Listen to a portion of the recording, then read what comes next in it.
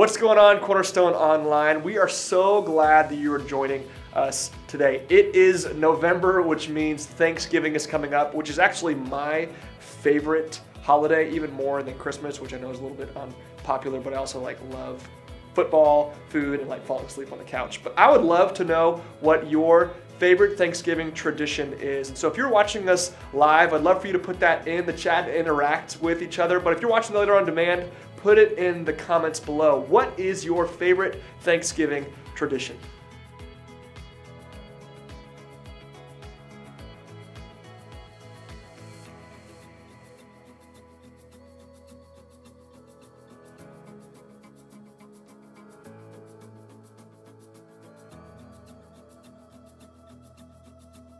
Hey, once again, we are so glad that you're joining us. Let's sing some worship together.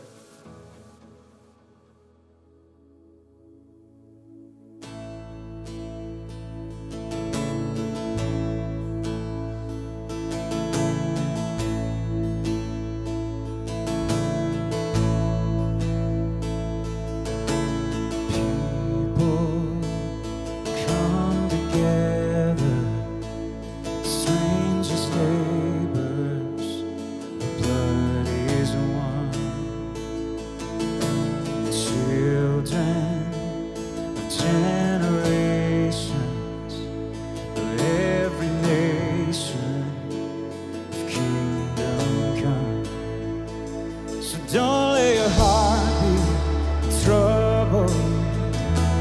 Hold your head up high, don't fear no evil. Fix your eyes on this one truth: God is madly in love with you. So take courage, hold on, be strong. Remember where our help comes from.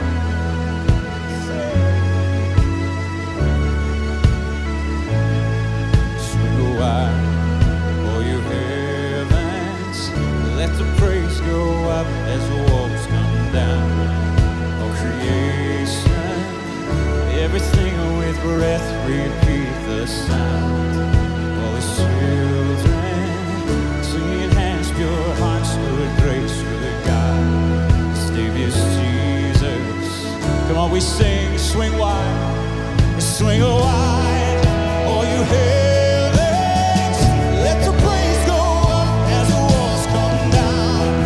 Our creation, everything with breath repeats the sound. All the children, sweet hands, pure hearts, good grace, good God. His name is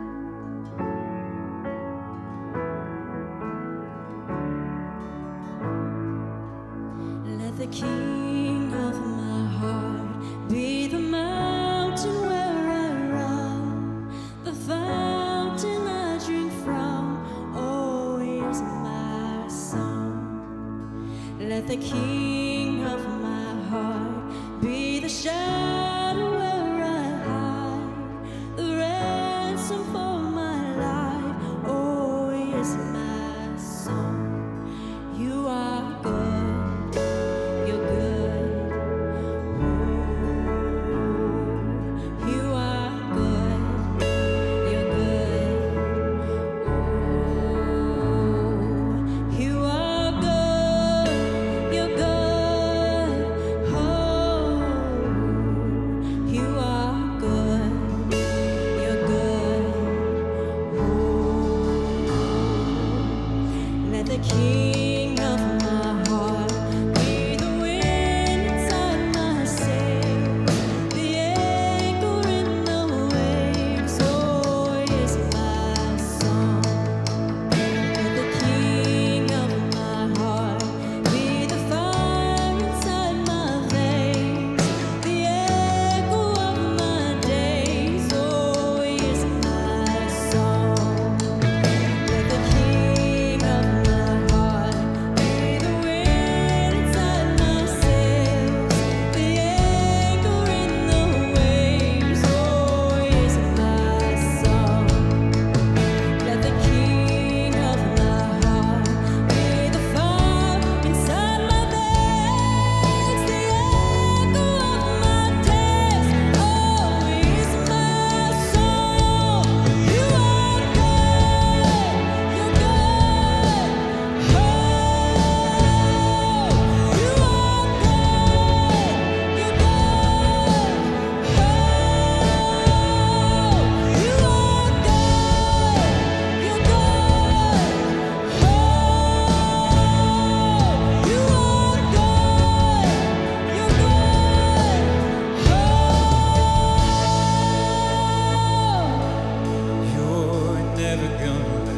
You're never gonna let me down. You're never gonna let me down. I know that you're never gonna let me down. You're never gonna say that you're never gonna let me down. You're never gonna let me down. I know that you're never gonna let me down. You're never gonna let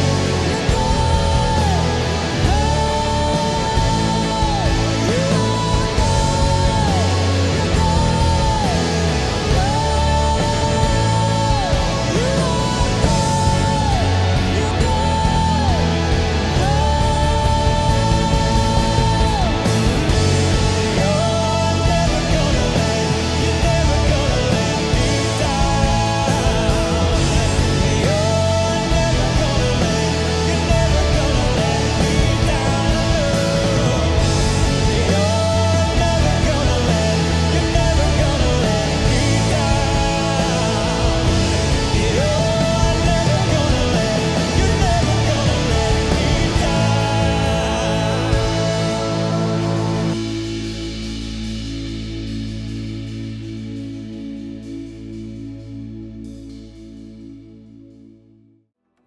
Hey, once again, thank you so much for joining us for Cornerstone Online.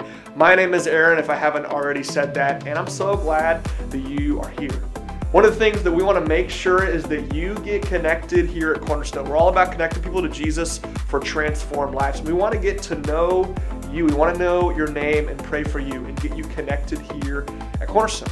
And so if you are new, we would love if you're watching live to put "I'm new" in the chat right now, or you can text "connect" to this number, or you can see on the screen right now, there is a QR code that you can take a picture of with your smartphone. It is just a way for you to get prayed for, to get connected better here at Cornerstone.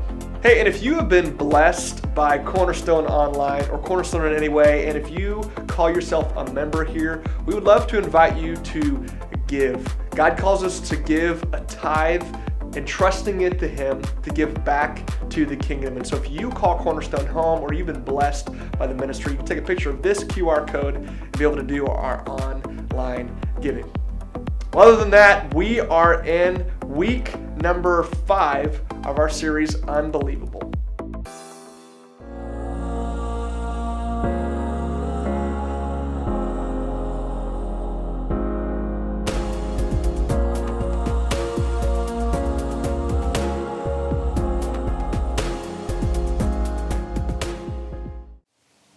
Well, hello everybody, welcome once again. Thanks for joining us online today. If you're brand new to Cornerstone, we're so glad to have you. We'd sure love to connect with you more. I hope you'll take a minute and say hello. Let us know who you are. If you're attending with us regularly online, we're so glad to have you too. Let us know in the chat or via the Connect card who you are so we can pray for you and whatever's going on in your life and say hello and connect with you. And if you're local in this area in the Metro East, but you're still unsure about COVID, so you're joining us online, man, we miss you. We are praying for you. So glad we get to connect via the internet. And some of us are local, and it's not really a COVID thing anymore. We've just kind of grown comfortable with being online and being in our pajamas because pajamas are comfortable, and that's great. But I want to just encourage you to join us in person. You're missing the party, okay? We're having a ball and worshiping together. There's something so special about us worshiping together as a church. There's so much value in that. And so I sure hope you'll make plans to be here next weekend so we can worship together. Now, we're in a series called Unbelievable. We've been talking about the spiritual realm and the supernatural world. It's a world that we often miss if we're not looking for it. But when we do, we have a sense of realities of heaven and hell and the reality of death, and it changes the way we live. It changes the way we see things. And over the next 2 weeks, as we wrap up this series, Unbelievable, we're going to be talking about a very sometimes confusing and exciting thing, the Holy Spirit. Next week, we're going to talk about spiritual gifts and how we can live in the Spirit, how God gifts us to live in the Spirit. But today, we're talking specifically about what is the Holy Spirit? How are we supposed to understand this seemingly unbelievable presence of God that is thrown around as a phrase all the time in Scripture and in church circles? Have you ever said to yourself, man, it sure would be better if Jesus were here? I mean, first of all, like Jesus would get rid of COVID, lickety-split, right? He would just be like, we're done. I'd just love to have Jesus nearby. Seriously, what could be better than having Jesus physically present on earth with us? So you could see Him and you could hear His voice and you could touch Him and you could listen to Him teach and how He speaks, even though you don't understand anything He's saying because He speaks Aramaic and Greek. But you watch Him do miracles. I mean, who thinks that would be totally awesome to be able to see Jesus? I know I do. I think that would be amazing. Now, it's not always a self-serving thing either. Oftentimes, especially when we're working through some area of life or faith, it just seems like it would be huge to have Jesus with us in the flesh. I have so many questions, or I just want to meet Him, or it sure would help me see things clearly. But did you know that according to Jesus Himself, there is actually something way better than having Him in person? In fact, in John chapter 16, verse 7, Jesus said it like this. He said, in fact, it's best for you that I go away because if I don't, the advocate won't come. If I do go away, then I will send him to you. So Jesus is saying it's better for me to go because the advocate is coming. The advocate. Now, author J.D. Greear explains that passage and the others like it like this. He says this. He says, when Jesus was on earth, His miraculous work was contained to wherever He was at the moment. Now that He is in us, which is what he's talking about, the Holy Spirit, the advocate, His power is wherever we are. The Spirit inside us is better than Jesus beside us. Now that's a huge statement, isn't it? That the Spirit inside us is actually better than Jesus beside us, walking next to us. But that's exactly what Jesus is saying. Listen to his words. I'm going to read John chapter 16, verse 7 in a few different translations, a few different versions so that it starts to sink in just what a big deal having the Holy Spirit, Jesus inside us, really means. Jesus said it this way in the NIV. Very truly, I tell you, it's for your good that I'm going away. Unless I go away, the advocate will not come to you, but if I go, I will send him to you. Here's how he says it in the Message.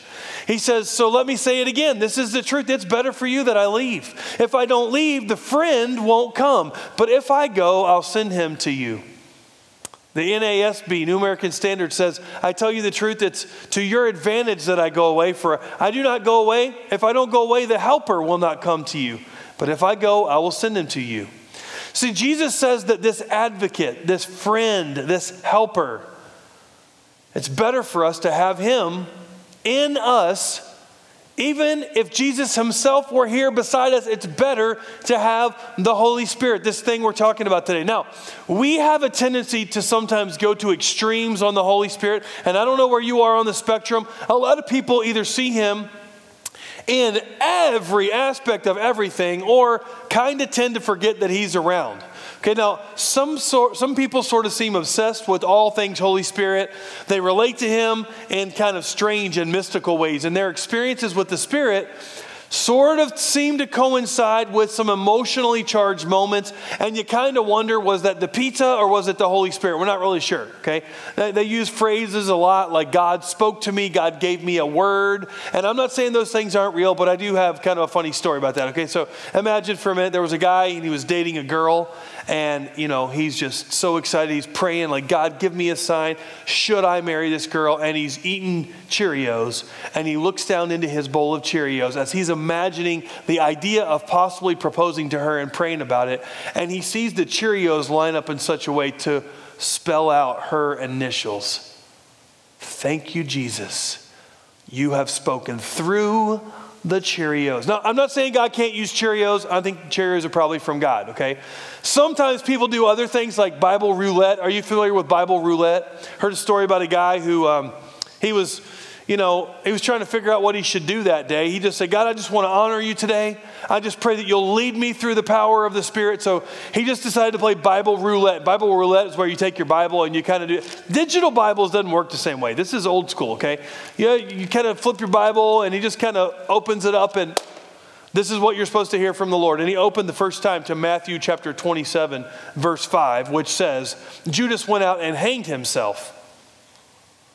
He's like, well, that's beginner's luck. That's not it, certainly, okay? So then he just did it again. Luke 10:37, Jesus said, go and do likewise. He's like, no way. That's not a message from God. Like, Holy Spirit, lead me, John 13, verse 27. What you're about to do quickly. Whoa, we kid, okay? That's obviously not a real thing. But it's easy to criticize that sort of thing. I'm not saying God can't work in those ways. He absolutely does work through things that we don't always understand or expect. But we can live in the extreme, which is basically living as if every little thing is God trying to say something to us or speak something. Or we can live in the opposite extreme where basically we have a belief in the Holy Spirit. We know the Holy Spirit is a thing, but we don't really live like he exists at all. We don't really have any connection to the Holy Spirit at all. And in that persuasion, we sometimes have a struggle relating to him really as a part of who we are. We relate to the Holy Spirit in that way, kind of like the gallbladder. Like everybody's kind of grateful it's in there, and they know it's there, and they know it's essential for something, but don't really pay much attention to it and probably couldn't find it if they had to, okay? Whether that is based on fear or misunderstanding or whatever it is, we basically end up ignoring the Holy Spirit. Friends, the reality is the Holy Spirit is alive and working in and on the life of every single believer. That's the reality. But that doesn't mean that we fully understand it or fully tap in to all that God has for us through the Holy Spirit. So that's what we're going to talk about today. The Holy Spirit can be hard to hear unless we start to learn how to sort of turn up the volume on who he is. One of my professors in college once said this, and it's really stuck with me. He said, Dr. David Tim said, there's no greater challenge in a Christian's life than being open to the leading and empowering of the Holy Spirit. It is a challenging thing to really fully understand. And in today's world, it seems pretty challenging to really understand the Holy Spirit, and then more challenging to really tap into getting into a flow of leaning on and understanding the Holy Spirit. Now, maybe you're not yet a Christian, maybe you're wrestling through faith, or you're trying to figure out where you are, and I want you to understand today that the Holy Spirit is a critical part of Christian faith. It's a major, major thing to understand. Jesus talked about the Spirit quite a bit. And he explained a little bit to us in John chapter 14, the book of John, or the Gospel of John. I'm not doing Bible roulette. I have it already set. John chapter 14, verses 15 to 18. Look at what Jesus says. He said, this is his words. If you love me, obey my commandments. And I will ask the Father, and he will give you another advocate who will never leave you. The advocate, he's there talking about the Holy Spirit, who will come and dwell in believers. Verse 17, he is the Holy Spirit who leads into all truth. The world cannot receive him because it isn't looking for him, and it doesn't recognize him. But you know him, because he lives with you now and later will be in you. No, I will not abandon you as orphans. I will come to you. Now, those are the words of Jesus, okay? When we accept Jesus as Lord today, we are promised that not only are we just accepting some set of beliefs, the beliefs are important, but we are receiving and accepting the very power of God. The Holy Spirit is given to believers to dwell in us, to live in our person. This is not some substitute or inferior being. The Holy Spirit is the indwelling presence of Almighty God himself. Now, this is a huge deal, and notice the underlined phrase that I had in that verse was the part where he said, he will give you another advocate. This is not a substitution.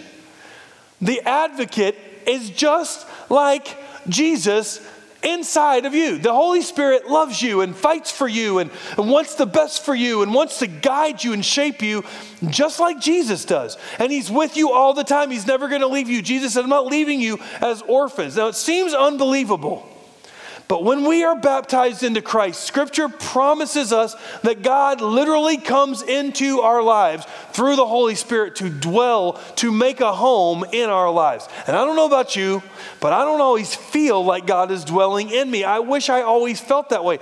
Other times, I got to say, I most definitely know that God is actively working. There are times when I am certain that it is not at all having to do with me, it is God. It's a pendulum that we wrestle. So today I want to talk about what Scripture teaches about the Spirit, and perhaps how we can really grow in depending on him and hearing him in our lives. Jesus mentioned a few things here and elsewhere that the Holy Spirit does, and I want to walk through those together. Okay, first of all, the Holy Spirit counsels us. The Holy Spirit counsels us. That's one of his jobs. None of us have it all figured out when we accept Christ or when we're walking this journey toward God. In fact, we never have it all figured out. It's never going to get there. Sometimes even knowing what is true or not, like to really sort that out, is challenging for us. Jesus says that when we're looking for the Spirit, when we're leaning in on him, he leads us into truth. He counsels us forward. He gives us counsel, wise counsel. He's often referred to in Scripture as the counselor because that's what he does. He guides us. He directs us. In fact, Galatians chapter 2, verse 25, Galatians 2:25 says it like this: since we are living by the Spirit, let us follow the Spirit's leading in every part of our lives. He is leading us. He is counseling us. He is creating a path for us and showing us directions in life as we lean in and build relationship with the Holy Spirit in us. That doesn't happen in isolation. That's not just some mystical thing. As you understand more and more about the Holy Spirit, we understand that it's connected completely to God's Word. Completely connected to God's Word and also connected to Christian community. The Spirit leads through those things. We are led by the Spirit in the Word of God, not just through the roulette, but as we start to understand the Word of God, He leads our hearts. He leads us through Christian community to see things differently, to gain understanding, to guide our lives and shape us. But one of His primary roles, according to Jesus, is leading us into truth, to guide us in the directions that we should go. So as we pray, and as we seek Him, as we look for Him, God works through the Holy Spirit to lead us forward. Have you ever had one of those times where you're able to share just the right thing, come up with just the right scripture, or have just the right thought for somebody else in the time of need? I got to say, I've seen that happen so many times, hundreds of times in my life, not just through me, but to me. That's the moving and the power of the Holy Spirit, guiding us with one another through His Word and leading us forward. And when we depend on the Holy Spirit like that, we're led away oftentimes from the things that are harmful to us and toward what God's best for us is. Now, that does not mean that every feeling that we ever have, or, every internal sort of, juggle that we have is telling us to do something, and that's the Holy Spirit constantly speaking. Quite the contrary. There's a lot of times where we just have our own crazy ideas.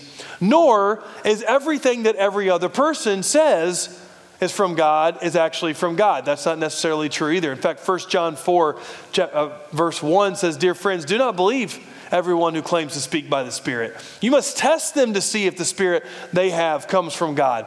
For there are many false prophets in the world." Well, how do we do that? How do we know whether or not the Spirit's trying to guide us or counsel us? Well, in complete connection to God's Word and in Christian community where we can glean together from one another and compare them all to what God's already given us. We can test every leading we have. Every time we sense God nudging us or guiding us in a direction, we go right back to Scripture. Does it honor God? Does it contradict Scripture? If it does, it's not from God. Does it coincide with what we already know God has given us in His Word? Probably as a leading of the Holy Spirit to lead us forward. I love how J.D. Greear puts it about following the Spirit with the decisions that we make in life. He says it this way. He says, "Most of the decisions I've made in my life have not come out of a strong, mysterious urgings or tingly feelings or obscure revelations from the Spirit. I have simply obeyed the will of God as revealed in the Word of God and trusted that the Spirit of God was guiding me in the process just as He promises that He'll do." Yes, the Holy Spirit is mystical and supernatural, but He doesn't typically work alone. He's in complete connection to the Word of God. The counsel of the Word and the counsel of the Spirit, they work off one another, guiding and shaping us more and more into the image of Christ. So if you have no regular growth plan to understand and study God's Word, to learn the Word of God, you're going to find it very, very difficult to grow in Christ. And frankly, you're going to have a very challenging time ever sensing the leading of the Holy Spirit shaping and guiding you. That's like a plant without water. The Spirit inside us depends on and solidifies the Word in us and then directs us toward Christ. In a few minutes, we'll be back to talk about how God enriches our lives through the Holy Spirit when we put our full trust in Him. Hey, Pastor Chris will be back in just a moment for part 2 of his message, but we would love to know what stuck out to you about part 1 of his message. Is there something that Pastor Chris said or scripture that he pulled out? We'd love for you to talk about in the comments or in the live chat to talk about what God is teaching you through Chris's message.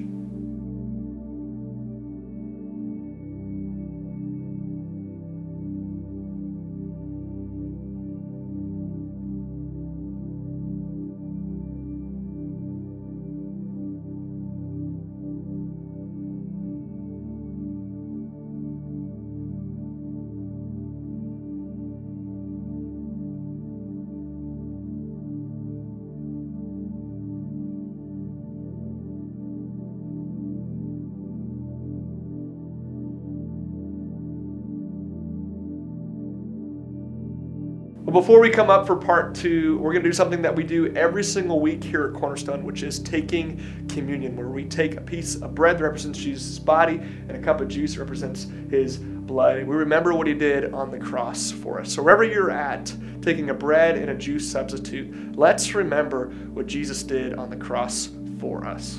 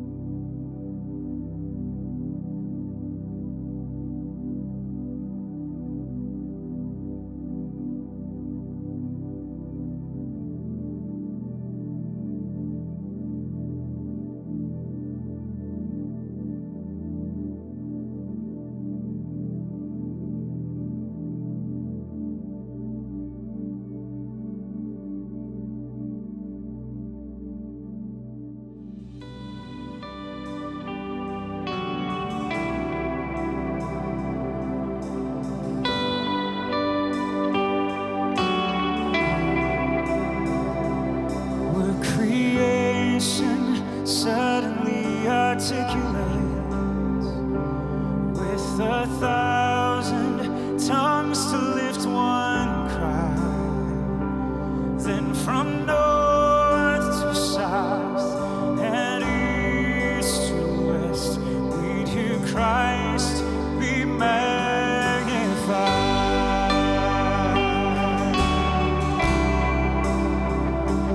With the whole earth echoing his imminence, his name would burst from sea and sky, and from the rivers to the mountain tops, we'd hear Christ be magnified.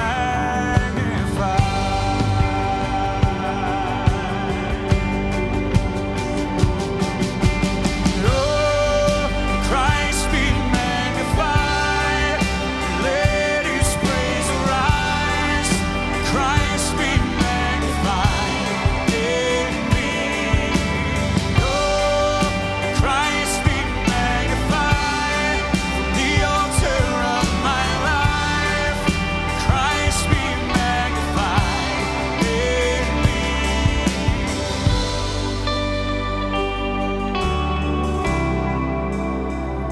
When every creature finds its inmost melody, and every human heart its native cry, well then in one enraptured hymn of praise we'll sing Christ be magnified.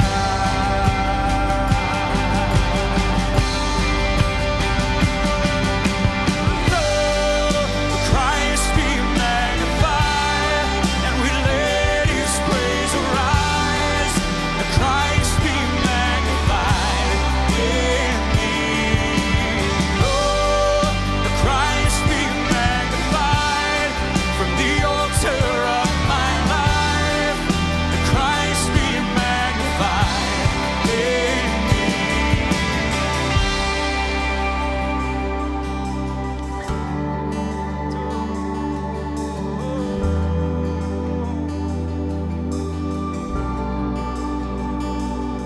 I won't bow down to idols. I'll stand strong and worship you. And if it puts me in the fire, then I'll rejoice 'cause you're there too. I won't be fooled by feelings. I hold fast to what is true. And if the cross brings transformation, then I'll be crucified with you. 'Cause death is just the doorway into resurrection life. And if I join you in your sufferings, then I'll join you when you rise, Lord. And when you return in glory with all the angels and the saints, my heart will still be singing, and my soul will be the same. Oh, Christ be magnified, and let his praise arise.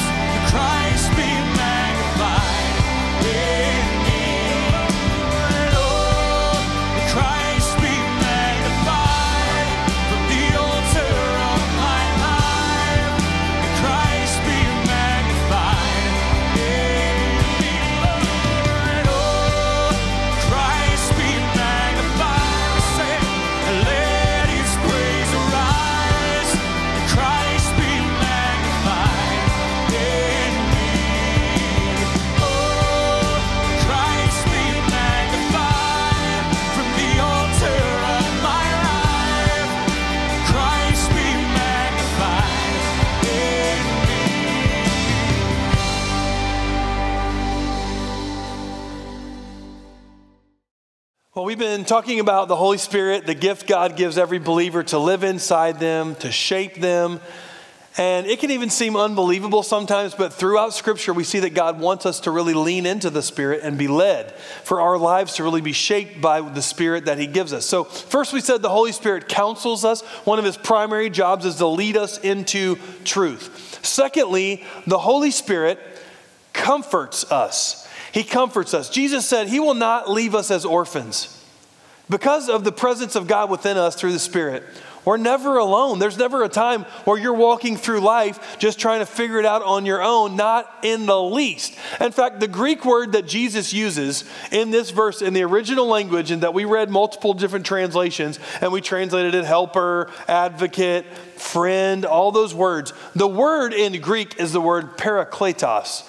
Parakletos, where we get the word paraclete, okay? It literally means called to one's side. It's like bringing somebody under your arm and putting them next to you. He is with you.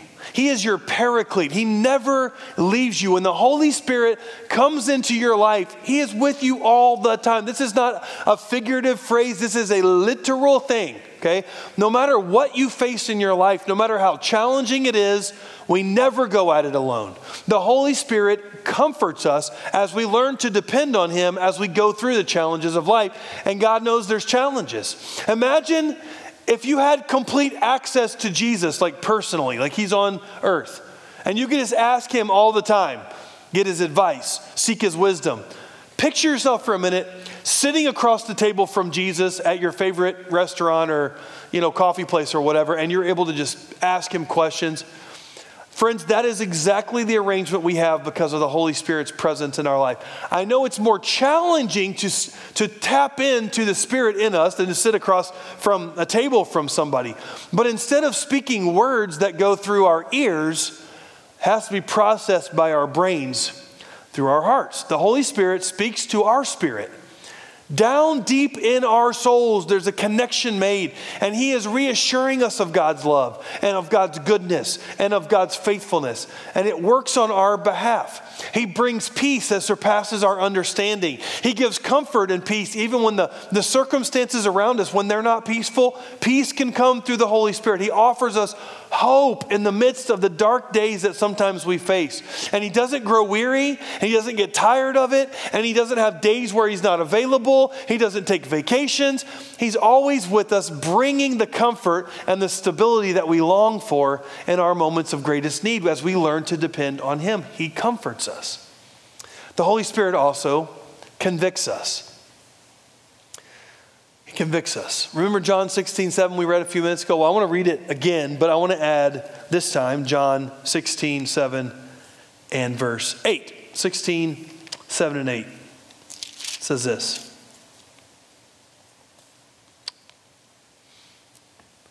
Says, in fact, it is best for you that I go away, because if I don't, the advocate won't come. And if I do go away, then I will send him to you. Verse 8. And when He comes, He will convict the world of its sin and of God's righteousness and of the coming judgment. Did you catch that? See, when we depend on the Spirit more and more, He brings a depth of conviction in our lives. Some conviction is very, very positive. Like people who are convicted about a certain truth. They're convicted about taking action on something that honors God. We're convicted toward positive action. People often wonder why some Christians are so dead set in their beliefs. And there's probably a lot of reasons, but one of the main reasons is it's because it's way past a belief system for believers in Christ. The truth of God is Holy Spirit conviction. He's connecting at a deep level in us through the Holy Spirit. Conviction can be a leading not only into something positive, but the conviction that comes in the Spirit can also be a leading away from things that are not so good. See, the Holy Spirit is for us like a warning. When we're walking in a direction that we know is not a direction that honors God, the Holy Spirit can be sort of a warning for us. I don't know if you have these in your home or not. This is just a standard fire alarm. A standard fire alarm, you know how it works. Like you put it up in your house, and then every time the batteries go dead, it is 3 a.m. That's the time, only time batteries go dead is 3 a.m. for some reason. And you'll be sitting in your house, and hopefully there's not a real fire, but if the batteries were dead or there was some kind of smoke or something, you hear.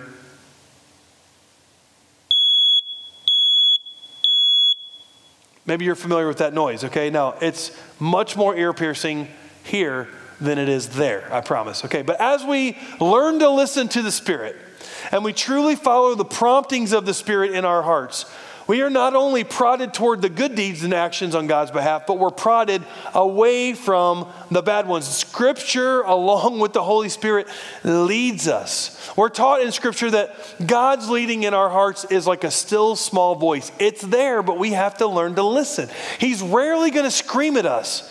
He will lead us supernaturally through the Spirit. And so we're tempted. We're going into some situation that we've been down. We know it's not a God-honoring direction, and we're going into some situation as we've been leaning on the Spirit and asking God to lead our hearts, and we get into some situation, and deep down in our soul, like the Holy Spirit's going off, right? We get in that situation. We get words that come to our mouth, come into our mind when we're in some tempting situation. We want to lash back at somebody, and all of a sudden, the Holy Spirit. We kind of push through them, and we say the words, or we make the Facebook post anyway, and afterwards, the Holy Spirit just kind of starts to. Now, he doesn't have an audible beep, which I think I'm very thankful for.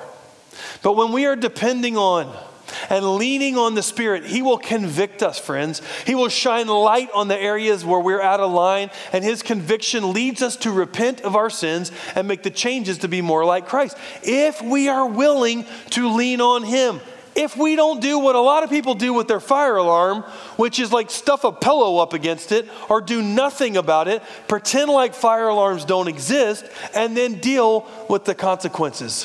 Friends, that does not mean that the Holy Spirit is going to force us to do anything. We still have free will. We can shut him out if we so choose. I think that's why we're commanded in 1 Thessalonians chapter 5, verse 19, this really simple verse. Do not stifle the Holy Spirit.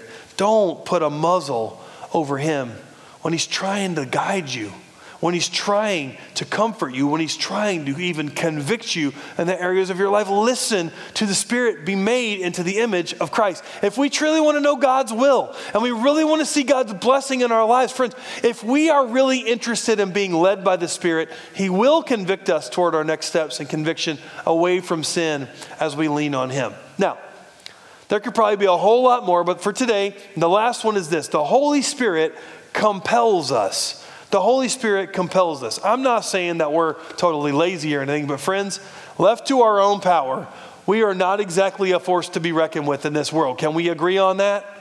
Right, we are not exactly on our own strength going to do a whole lot. We need, as we know, the power of God. And the Apostle Paul was talking about his own weaknesses as a preacher, no less, in 1 Corinthians chapter 2. The Apostle Paul says this in 1 Corinthians chapter 2, verses 4 and 5. He says this, "And my message and my preaching were very plain. Rather than using clever and persuasive speeches, I relied only on the power of the Holy Spirit. And I did this so you would trust not in human wisdom, but in the power of God." Now, whenever, and if anybody's asleep right now, wake up because this is relevant to this verse, right? Whenever you find me really, really boring, really just plain, this is why. See, I could do a lot better, but I'm just trying to leave room for the Spirit, okay? I'm going to do an okay job so God will fill in the blanks. Maybe not, okay? I'm going to give it everything I got. But seriously, the Spirit compels. He's like gasoline being put onto the fire of our witness in our life on behalf of Christ. Not only does the Holy Spirit give us a desire to share the truth of God with everybody, but he also gives us the words to say, he says. When we need words, he's going to put the words in our hearts. When we find ourselves dry and not really interested in our faith, and we ask God to work in us, the Holy Spirit compels us to get set back on fire and get set back on mission. And when we don't, the outcome is pretty depressing, honestly. Back in the Civil War days, author Andrew Murray, if you want to read some great stuff, all of his stuff is public domain. It's free now. But Andrew Murray said this haunting quote. He said, God has called the church to live in the power of the Holy Spirit, and the church is living for the most part in the power of human flesh and of will and energy and effort apart from the Spirit of God. Now, that was like 200 years ago. And I feel like it could have been written like last week. Nothing has really changed. Without the Spirit, we go along in life trying to do better, trying to believe more, trying to raise our family, trying to be a good person, trying to get things sorted out. And friends, we pretty much stink at it, okay? On our own, we can't sort it out. The difference is the Holy Spirit given as a gift to me and to you to shape us from the inside out to be more like Christ. And He is ready and He is willing to work in and through us. And when the Spirit gets a hold of our hearts, because we invite Him in each and every day, we cannot help be compelled to want to be more like Christ. So what do we do with that? What do we do? What action do we take? Well, the Apostle Paul gave us some pretty clear instructions over in the book of Ephesians. Ephesians chapter 5. He said this: don't be drunk with wine, because that will ruin your life.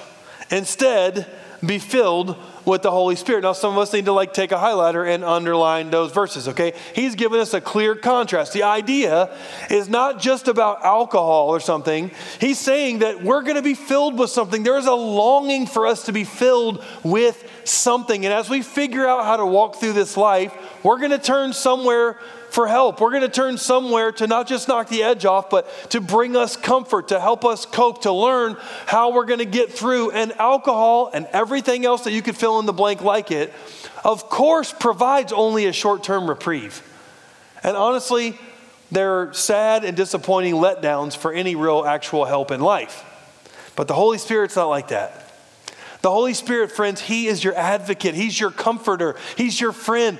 Be filled with Him. And at the very end of the very first sermon that Jesus ever preached, or that was ever preached, that was not Jesus actually, Peter was preaching in the book of Acts chapter 2.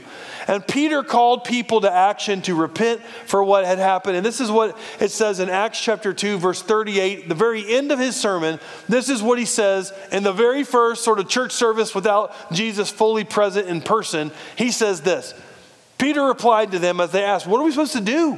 What are we supposed to do with what we've heard? He said, each of you must repent of your sins and turn to God and be baptized in the name of Jesus Christ for the forgiveness of your sins. Then you will receive the gift of the Holy Spirit. This promise is to you, to your children, and to those who are far away, all who have been called by the name of the Lord our God. Did you catch what he said?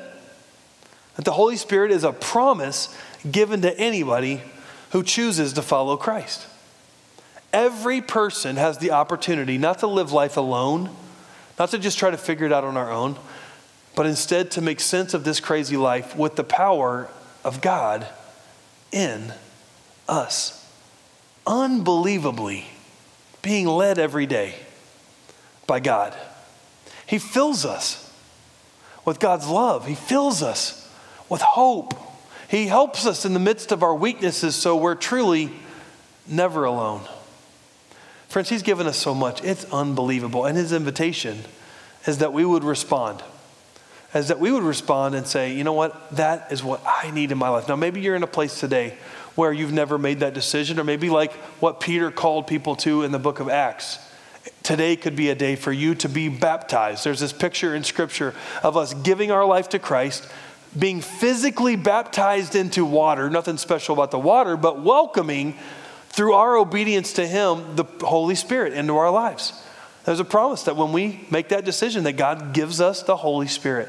We'd love to have a conversation with you about what it looks like. Several people this week have been baptized already, and we're so thankful for how God's moving in our midst. Let me take a moment and pray for you and ask God to move powerfully, even as we're across, the internet and in some cases across the world from one another. The power of God is moving and He's guiding us. And as God is churning in your heart and calling you back to Him, would you respond today of what God is leading you to do? Let's pray. Lord, we thank you for the unbelievable gift of your Holy Spirit. And how despite our lack of understanding and lack of really being able to slow down long enough and to listen hard enough to really tap in, Lord, you have given us the same power that rose Jesus from the dead, living in us through the power of your Holy Spirit, guiding and shaping and convicting and comforting, compelling us forward. Lord God, would you please in a mighty way today, as you connect us through your Spirit, would you please, Lord, guide our hearts. Some of us have steps we need to take. Some of us need convicted right now in this moment of sin. That if it just needs to come to mind through your Spirit right now that we need to walk away today. Say no more. I'm not living in this any longer. Others of us know good. We know the good we ought to do. And we need to take a step. Lord, would you convict us right now in this moment of the steps we need to take that you know we need to take today. Please, God, lead us in that. And Lord, would you move in a powerful way among us? Please, Lord, work through our hearts so that we can see more clearly who you are and what we need to do to have your Holy Spirit lead us into salvation, but into hope each and every day. We pray in the name of Jesus. Amen. We were so glad to have you for Cornerstone Online today. Make sure that if you did not text new to this number below, or you didn't take a picture of this QR code, we want to make sure that you stay connected and get connected here at Cornerstone. And so if you are comfortable reaching out, man, we would love to hear your story and get to know you and pray with you. Other than that, we will see you next time, and we hope you have a great week. See ya.